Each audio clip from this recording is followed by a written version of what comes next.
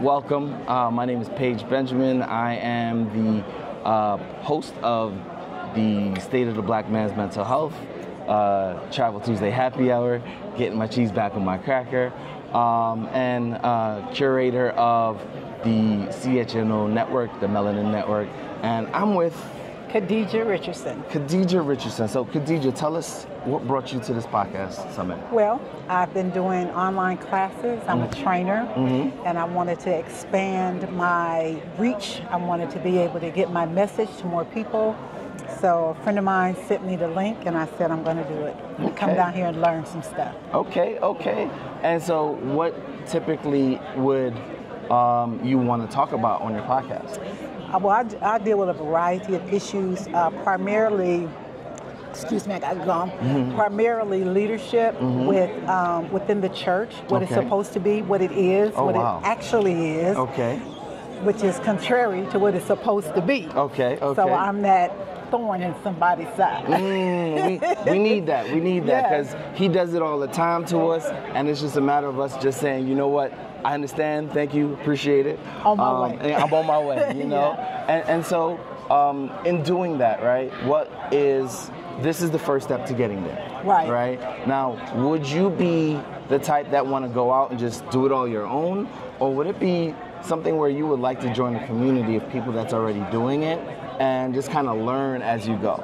I think a community of people, I believe we have to reinvent the wheel. Right. So that's why I'm here. I'm not trying to reinvent it. There's some people who got it right and that are doing it, and so I want to learn from them like I want people to learn from me. Awesome. Now, what is it that you want really people to get out of your podcast? What I want them to get is that everybody has God-given abilities and gifts, and he intended for all of us to be able to use them, not a select few. So that's my goal in teaching people how to tap in to what the Creator has already put inside of you and to flourish in that. Okay. That's amazing. That's amazing. I like what you're doing. Listen, this is honestly, and you're talking about gifts, right? I'm learning to walk in my purpose, right? Walk in the gift of service that God has given me. And, we don't always talk about God. We don't always talk about our practice. But I believe regardless of what people believe in, we all have a purpose in life. Yes. Right? And as I mentioned earlier, one of my podcasts is around advocating for mental health.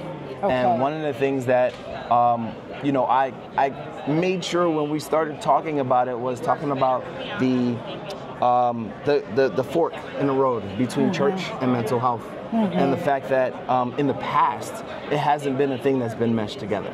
Right. And we were able to talk to a deacon, a minister, and a reverend, and kind of have the conversation with them. It's like, at the end of the day, did God not give us gifts to help one another? Can I add something to that for you? Yes, ma'am. The scripture says there is safety in the multitude of counsel.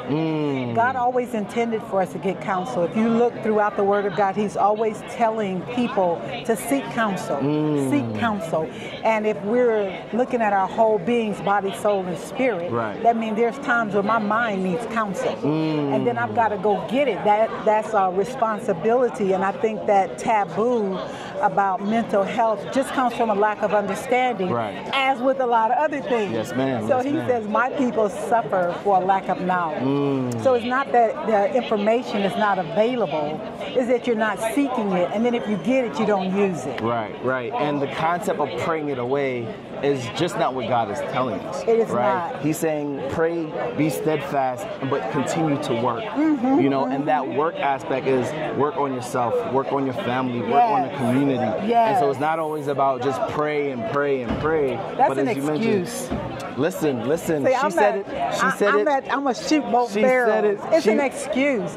Praying is supposed to enable you to do the thing you're praying about. Amen. Not sit on a log and do nothing. He said it's not the hearer. It's the person that's justified, but it's the person that's doing. So you take what you have and you begin to use it and you watch him expand it. So I'm in a generation that's in between our boomers and our Z's, millennials, today's, right? Okay. And I'm in that in-between space where we're balancing of old school thought of what self-care looks like and what self-care looks like today. You know, words of affirmation, meditation, and things of that nature. And then, of course, prayer, right? But what can you say about how do you maintain your mental health in a space or in an environment where everything's coming at you so quick and fast? Okay, especially in my space where I do counsel people, I'm always on the go. I have people that I go to. It's like, look, I'm not thinking right.